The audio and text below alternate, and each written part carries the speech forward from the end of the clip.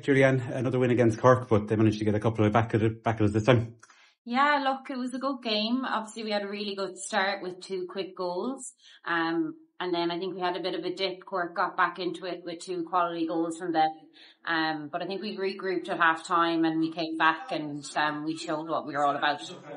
You're another 2 goals for yourself. You're climbing up there now. You're the second top goal scorer in the league behind Jenna. So great for Galway United to have the goal scorers. Yeah, no, it's great to get another 2 goals. I think it was great to see a good 2 goal scorers today. And look, as long as we're getting 3 points and winning, we don't care who gets the goals, to be honest. But yeah, I think it was a good performance overall. It's been a busy period the last week or two and another quick turnaround now for DLR Waves on Saturday. So how are you feeling about that one? Yeah, it's been a mad 2 weeks, to be honest. 5 games, it's a lot on the body and obviously a lot of travelling away to Wexford, away to Cork, now away to DLR. But look, we'll just put the head down and go again. That's all we can do.